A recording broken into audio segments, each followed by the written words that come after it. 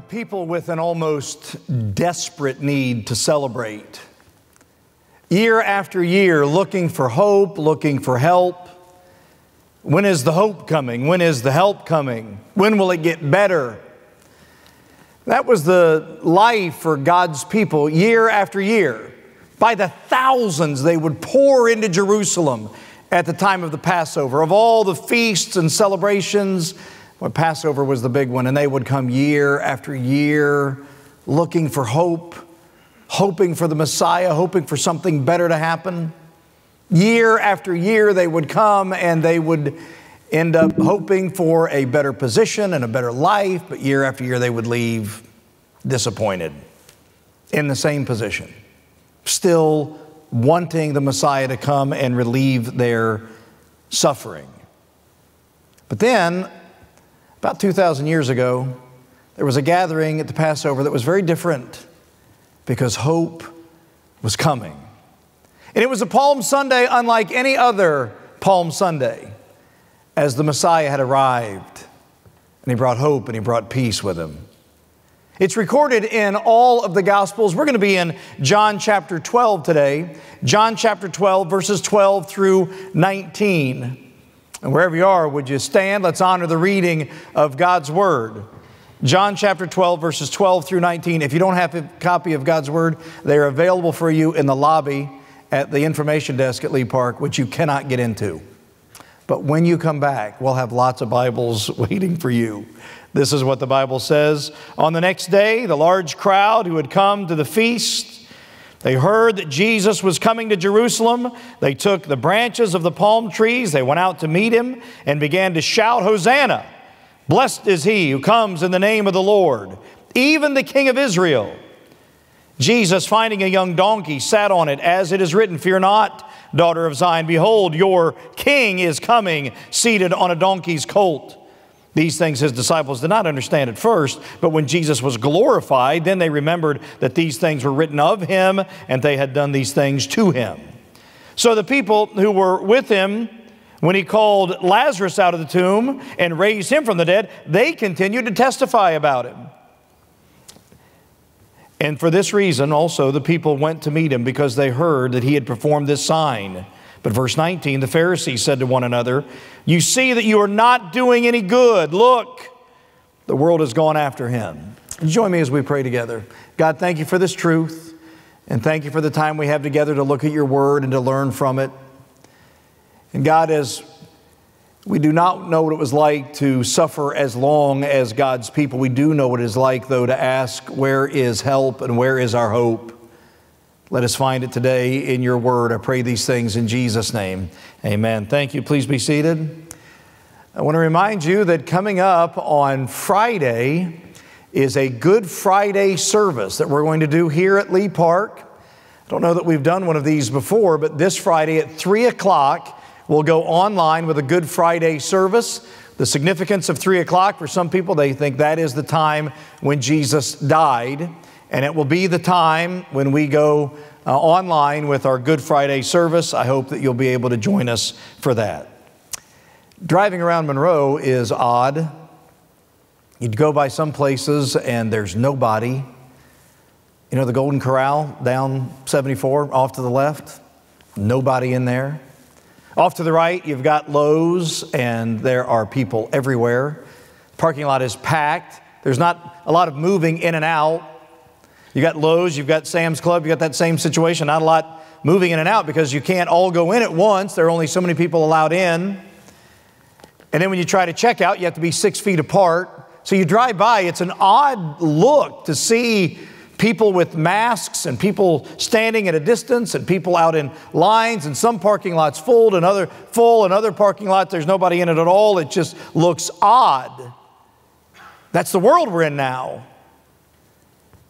There's the daily death toll that goes out, and it's sad and it's alarming. There's fear all around. We're moving into this time of celebration for the church, but we move into this time with such uncertainty and fear. But on this day, I want to take you back to a day 2,000 years ago. And I want to talk about our hope in Palm Sunday. And there is still hope. in Palm Sunday. There's hope in this Palm Sunday. The talk of the Messiah was growing.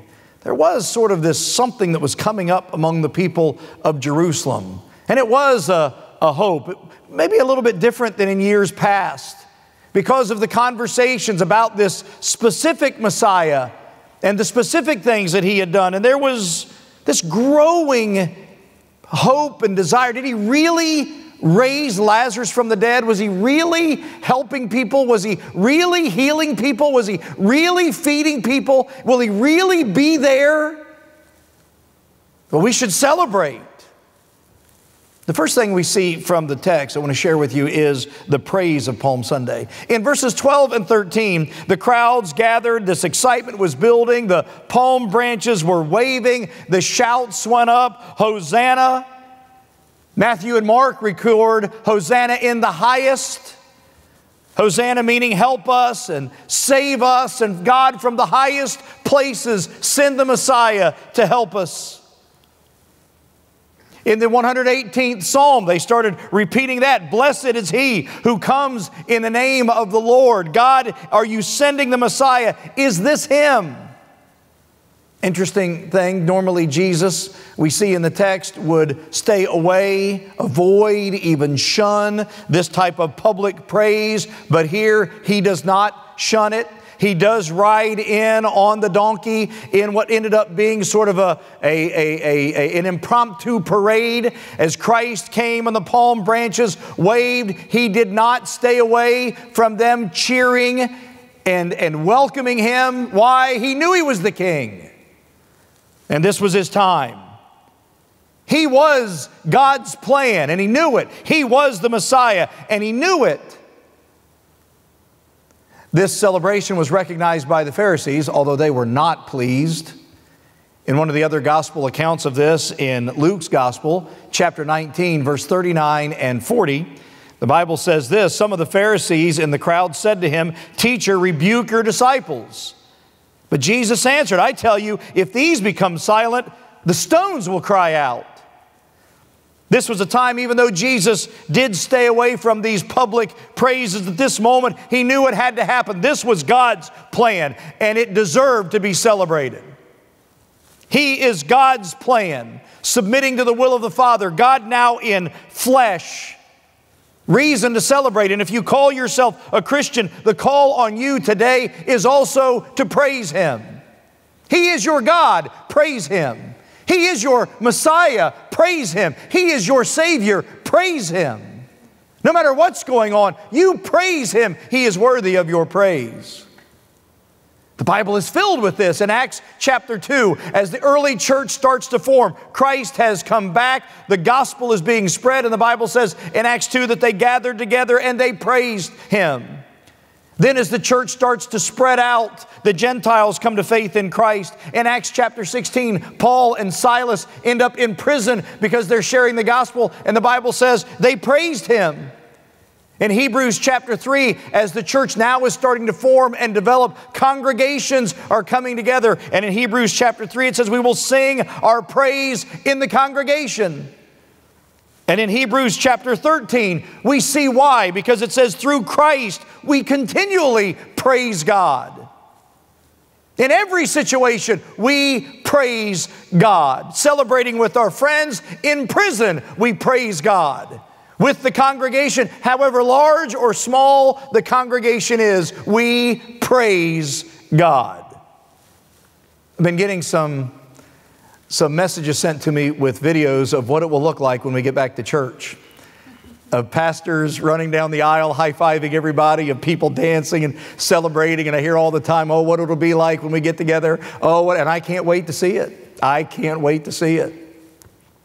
Will it be fun? Yeah, it'll be fun. I watch those videos and what it's like when we are all together. And I think about what it'll be like when we all get together again and how much fun that will be. But it doesn't stop us from praising him now. I'm also encouraged by what I see you doing with sharing these messages and sharing information about how good God is and sharing praises. I love that. And we have to keep doing that. There's enough depression in the world, and there's enough sadness in the world, rightly so, because of what is happening. But in that, we as Christians must continue to share the hope of Christ. We as Christians must continue to praise Him because He is worthy of our praise. And if we don't, the rocks will. Here's the second thing we see in the text. We see the praise of Palm Sunday. We also see the peace of Palm Sunday. As a part of this celebration, there was the expectation of revolution, right? The Messiah was supposed to come in power, and in His power, He was supposed to lead the revolution over the Romans so the Jews could return to their power and return to their position. That's what was supposed to happen, right? That's what they were looking, the things that they are saying in verse 15, quoting Zechariah 9:9, the King is coming. In verse 17, some of them are talking about Lazarus being raised from the dead. Clearly, this man has power. And if he has power to raise from the dead, if he is the king who is coming, it's time for us to rise up against the Romans. But I want you to catch this. The palm branches, not just a symbol of victory, they were a symbol of peace. The donkey that Jesus rode in on was a symbol of peace. I want you to catch this. The power of Palm Sunday was the offering of peace. Jesus knew what He was riding into. He knew this donkey symbolized peace, the palm branches symbolizing peace. He knew what He was riding into. He knew what the timing was.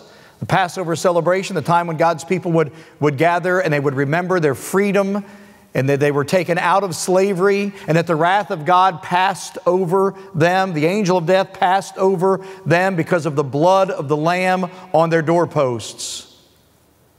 The blood of the Lamb offering that temporary peace between man and God. So the angel of death would pass over. God's people were set free.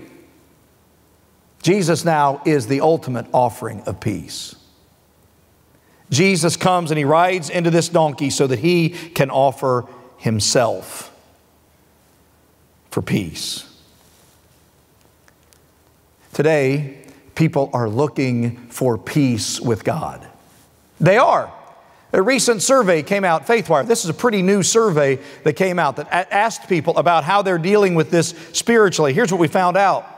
We found out that 21.5% of non-Christians have started to read the Bible, listen to biblical teaching, and listen to Christian sermons online, even though they said that is not something they would do.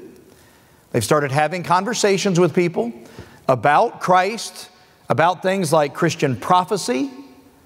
The discussions are taking place. A growing number of non-Christians are now paying attention. It also says that 40.1% of Christians now are reading their Bible more than ever. Praise be to God. Why? Because they want peace. 44% of Americans say this is a wake-up call to turn back to God. Praise God. It's a wake-up call for us to turn back to God and reminded of who He is. And I hope you are doing that today. I hope you're reading your Bible more than ever. But I hope you recognize that He is your peace. Are you looking for peace with God? Are you a Christian who needs peace? Are you a non-Christian who needs peace? Did you know this? Did you know that the peace offering was first offered from Christ to you? Did you know that He offered you peace? Even though that you are at war with God in your sin, Christ came not to make war with you, but to make peace. In fact, we see this in John chapter 14, verse 27. Look at what Jesus says. Peace I leave with you. My peace I give to you. Not as the world gives, do I give to you. Do not let your heart be troubled. Do not let it be fearful. Did you know you can have peace with God today? You may not feel settled. You may feel unsettled and worried and troubled and fearful. Don't you want peace? Aren't you ready for peace? The only way you can truly have peace is to have peace with God. And the good news is He's offering peace to you today. He is the most powerful. He is the ultimate. He is everywhere. He's not limited at all. And yet His offering to you is not war. His offering is peace. His offering to you is not fear, it's not trouble, it's peace. And Jesus came and offered Himself as your peace offering to a holy God. And it was acceptable and pleasing because His life was perfect. Don't you want peace? Don't you feel like you need peace today? Christ has made the first move. He's offered you peace. There's the peace of Palm Sunday, and lastly, I want you to see the promise of Palm Sunday. Religious leaders did not see this as such a time of excitement. They saw this as a threat. And we saw at the very last verse we read in verse 19, they wanted Him stopped. They wanted Him stopped. They had a plan to get this taken care of. Jesus, again, knew these things were going on. This was not a surprise to Him. He knew it was time. He's riding in. He knows it's time. In fact, in Luke's gospel, as it records this, it says in Luke 19:41 that when Jesus approached Jerusalem, He saw the city and He wept over it. He knew that much of the cheering that He was getting would soon turn on Him. So why would, knowing what Jerusalem would go through after, knowing that Jerusalem would continue its history of killing prophets, knowing all of these things and knowing that these same people waving branches would soon be raising their fists that He be crucified, Jesus weeps over this. Why does He do it then? Why does He ride in? Well, it's because He knows everything. He knows the promise of God. He knows that God has promised to offer salvation to His people. He knows that even though man has separated himself from God and God's holiness, He knows that before the foundation of the world, because Jesus was there, before the foundation of the world, there was a plan to reunite God and man, and Jesus is the key. There's a promise that God made to send a Messiah. There's a promise that God made to you to send a Messiah. There's a promise that God made to you to rescue you. There's a promise that God made to you to forgive you of your sins. That promise that God made to you, He kept every promise. Jesus makes a promise to you that through grace alone, by faith alone, if you receive Christ alone, if you confess with your mouth Jesus is Lord, believe in your heart that God raised Him from the dead, God's promise to you through Christ the Son is that you will be saved. Just like that. That you will be saved. He made the promise to you of the indwelling of the Holy Spirit. God not just around you, and God not just with you, but God in you. And He kept that promise. God has also made you this promise that He will come again, and He'll keep that promise too. The promise of Palm Sunday for us now is all of the kept promises of God, and now the command on us and the call on us and the charge on us to then go out and live that promise out. Live out the promise of a new life. Live out the promise of hope in Christ. Live out the promise of salvation. Live it out in your life so that others can see. What great opportunity for us as Christians to live it out. It's so simple now to share your faith. Just simply share a post that your preacher preaches from your church. Just share it. Let people see it. There's other ways you can do it too. I want to show you a picture of the Sides family. You know, we've been feeding people, as Becky mentioned. Our church people have been so active in calling people and feeding people. Here's the Sides family. They went to CMC Union. They went there and delivered a bunch of Hathaway's chicken to the people there, our medical professionals who were there. What a great gift. What a great joy for a pastor to see that happen. And now it's stepping up that others will do the same thing. And maybe you're ready now to get connected with the church. You know, you can't come and join like we normally do now, but maybe you're ready to get connected with the church. And you're not getting the Lee Park emails because you're not a Lee Park member. You know what? I don't want that to keep you from being connected to the church. I want to give you an email address, chrisjustice@leeparkchurch.org. chrisjustice@leeparkchurch.org. We want to get you connected. You want all the information that's going on, all the things we're doing, you want to help, you want to be involved, great. We've already got a restaurant that's willing to come together and work with us. Gino's Restaurant in Marshville is willing to come together and work with us to make sure that our medical professionals at CMC Union get a Good Friday meal, a good Friday meal. And if you want to help, and if you want to be a part of helping, then let's do it together. What a great time for the church in communities all over the country. What a great time for the church to be actively involved in helping our community. Certainly we must do that now, right? Certainly we must do that now. We are the living promise of Christ. We are the manifestation of God's promise to humanity. We are the saved that God had planned. You're the saved that God had planned. And now let's live out that promise.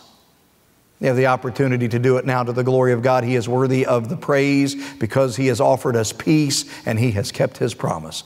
Praise be to God. Would you join me as we pray? Father, thank You for keeping Your promises. Thank You that we are children of the promise.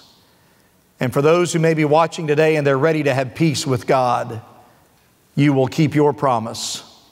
As they confess their need to You, repent of their sins before You, accept the peace offering that You give, God, as they do that, we celebrate with all of heaven as another promise is kept and Your saving power is administered. And so as people call out to You and simply say, Lord, I don't understand everything. I don't, but I do understand this, God. I need You. I need You to come into my life and change my life and save my life and make me new.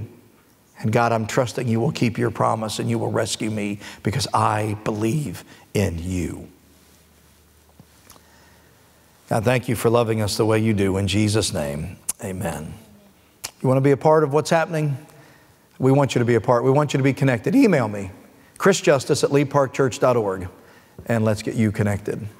As we get ready to leave today, Pastor Sam has a great song for us as people contemplate the decisions they're making in their life. Have a great week.